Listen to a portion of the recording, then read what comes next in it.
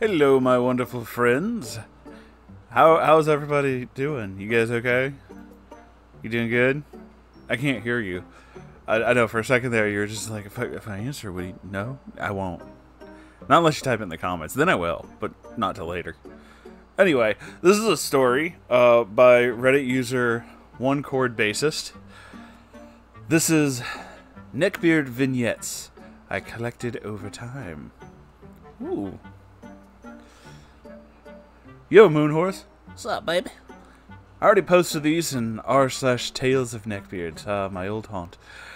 But I really wanted to hear them narrated in your wonderful voice. Well, you're too kind. Not sure if the format works that well with the narration, though. Just a few vignettes that didn't quite make it to full stories, either because they happened so long ago, and otherwise bad circumstances that I've forgotten most about them, or because they're secondhand accounts. I don't have a problem with that. Part 1. Lego Beard. I have a long history of mental illness. When I was about 17, I was hospitalized for the first time.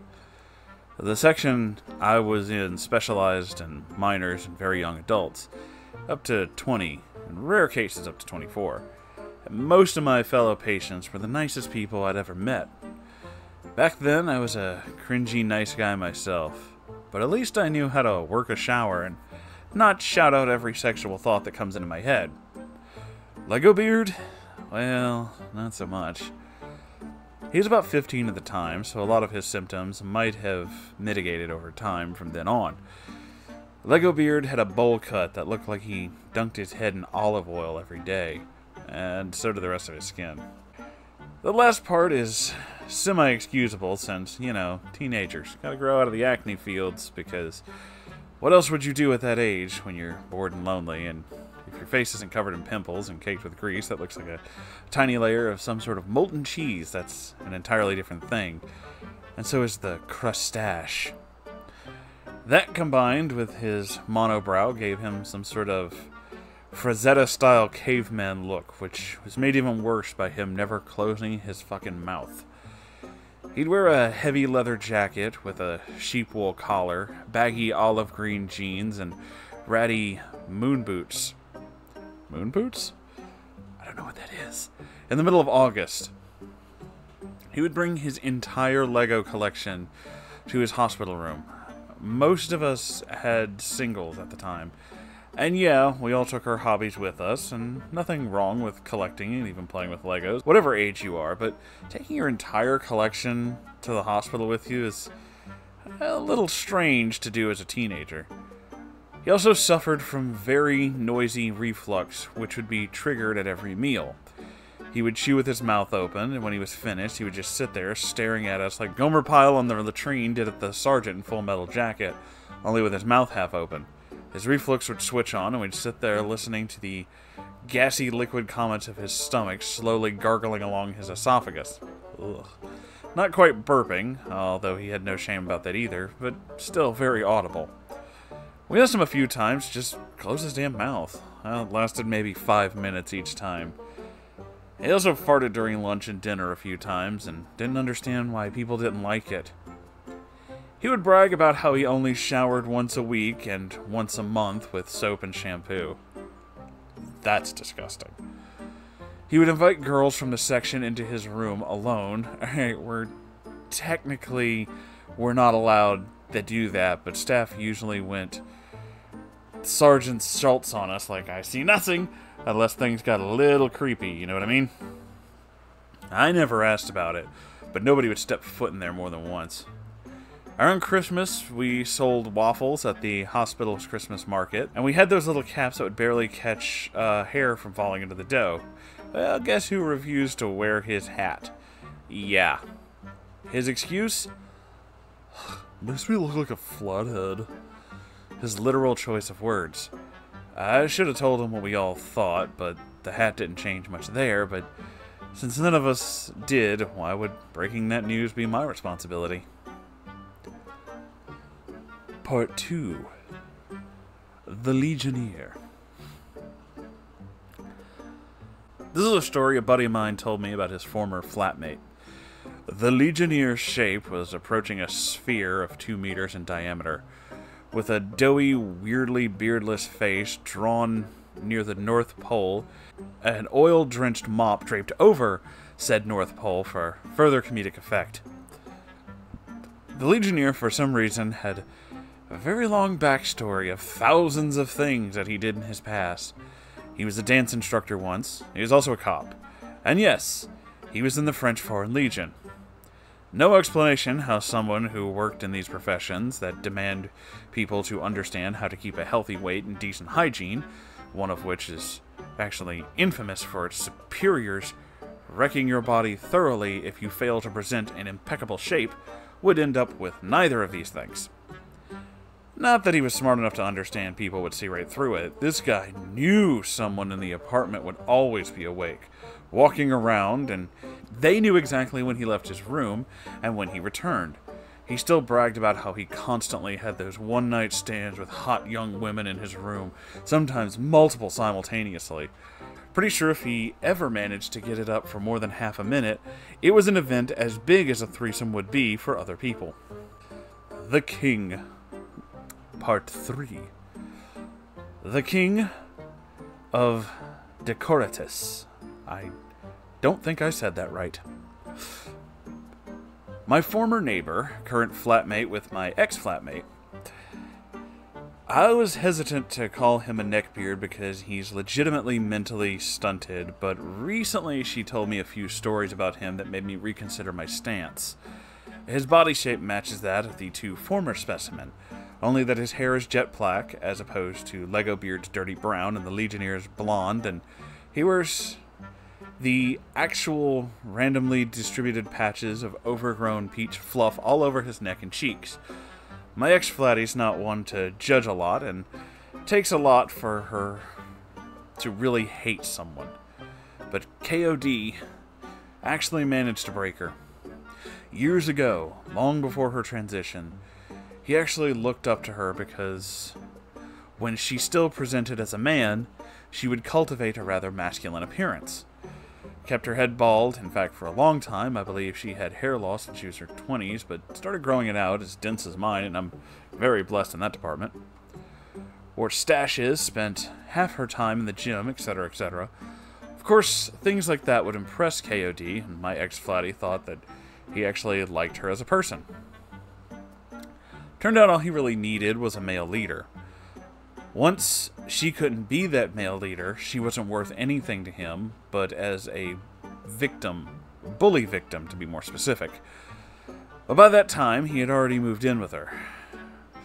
There are 3 people in that apartment. Ex-Flattie is the one who has a remote idea of how to behave like a person. They don't have toilet paper in their bathroom because the other 2 would do weird hijinks with it. So everyone just keeps a stash in their room and takes a roll with them when they need to drop off the city of Cleveland into the Chungahua Basin. That's a new one for me. From what ex-Flattie told me, KOD doesn't even remember the last time he had a solid shit, and if you think she ever saw him take a roll of paper with him, you assume too much. To be quite honest, I would be more surprised if she told me that he did wipe. Ex-Flattie and I are massive bleeding heart lefty activists. Well, less of an activist and more of a mass debater. Haha, in my case. And, of course, she would, from time to time, take him to political rallies and autonomous centers. KOD, dumb as he is, vaguely understood that those things have to do with politics, and that those politics aren't exactly mainstream. But he didn't understand what specific politicians an autonomous center deals with. Cue him proudly explaining that Hitler wasn't really that bad if only he had started the war. Fucking what? The only reason ex-Flattie was still allowed there afterwards was because she herself had done a lot for the club, and her comrades knew she had taken him with her out of pity. Unsurprisingly, KOD complains about how he's still a virgin at almost 40. He also has a literal attraction sign. No! Oh my god. Only that it's only that his is a t-shirt that, I guess, was actually white when he had it printed. Said print consists of painfully kitschy hearts encircling the statement that he is single, followed by his phone number. Oh my god. Oh, I can't believe people have actually started doing that. That is amazing. Part 4. Mr. Uncle. I call him Mr. Uncle because his favorite band name includes the word uncle. Said band is infamous for having the most insufferable fans in all of German-speaking Europe. They're as trashy as the worst stereotypical juggalos, as pretentious about their lack of education, no less, as the worst stereotypical Tool fans, and mentally bland as the worst stereotypical Nickelback fans, as self-righteous, as pointedly aggressive as the worst stereotypical Pantera fans. You get the idea. Holy fucking shit, that sounds horrible. I'm already scared. Not trying to insult people who like those bands, but I really don't have any sympathies for the people who make their identity and ideology out of just liking a thing. And just to be sure, wearing their shirts or cosplaying does not count as making an identity out of it. That just means you really like that thing. What I'm specifically talking about is consistently airing their victim mentality over people who don't like their music or are annoyed with said victim mentality in the first place. Back in the 80s, that band had some politically, let's say, unwise lyrics, and they're still shoving their perceived political persecution over them in everyone's faces, with their fans going as far to call themselves the modern Jews. Wow. Wow. Okay. I have nothing else to add to that. That's okay. Fucking what? Because people criticize their band. Not making this up. Mr. Uncle, in any case, was exactly that stereotype. Also a third-hand account from X-Flatty, so again, a story from the mental hospital. X-Flatty struggled with her mental health for years, on and off, admitted herself to a local hospital over the course of a few years, and one time she met Mr. Uncle. Mr. Uncle was insanely proud of his barely above average IQ and would constantly brag about it, whether you wanted to listen or not. Mr. Uncle, too, was a self-victimizing nice guy who would constantly complain about how bad guys are getting laid while he's still a virgin at 29. Got that incel vibe going. He, like Neckbeard, would invite women into his room, which, every time, would only lead them to complain to staff, and he was successfully banned from talking to more and more patients. His appearance matched the common Neckbeard trope, except that he was only skinny fat rather than fat. Otherwise, not a lot to tell about him. Just a sighting. A dude who looked exactly like the butthurt basement dweller meme from the internet of old. Only noteworthy because I was at an animation festival with a friend of mine, and we're making lighthearted fun of various fandoms. We're both massive nerds, and it is mostly self-deprecation. It went into bronies. Dude catches my eye, and I go, "Speaking of bronies," nudge nudge, she turns her head and breaks down in laughter. That's about it. There are some where I was the Neckbeard, but I'd rather keep them hidden for myself. But maybe one day I'll open about the awful embarrassment that is me. But not today. Today I shall only point at others, and hope nobody notices the faint ass crack smell around me. You have an interesting way with words. I like that. Oh, these were some interesting little stories, and I honestly don't mind reading a collection of short stories. It's easier when they're in a collection like this, because sometimes I'll read stories that are too short to make into one episode, and then be like, I'll make a bunch of them together and put them in an episode, and then totally fucking forget. Because I'm really good at organizing, you guys. I don't know how this channel is still operational. I keep breaking everything, and somehow it keeps going, but I think it's because I'm really determined. But determination also does not mean that, you know, that side of the room was on fire 5 minutes ago. It still is, but it's not as bad now. I'm kidding, there's no fire. But I sometimes get really distracted and shit doesn't work out. However, I definitely enjoyed all of your Neckbeard stories.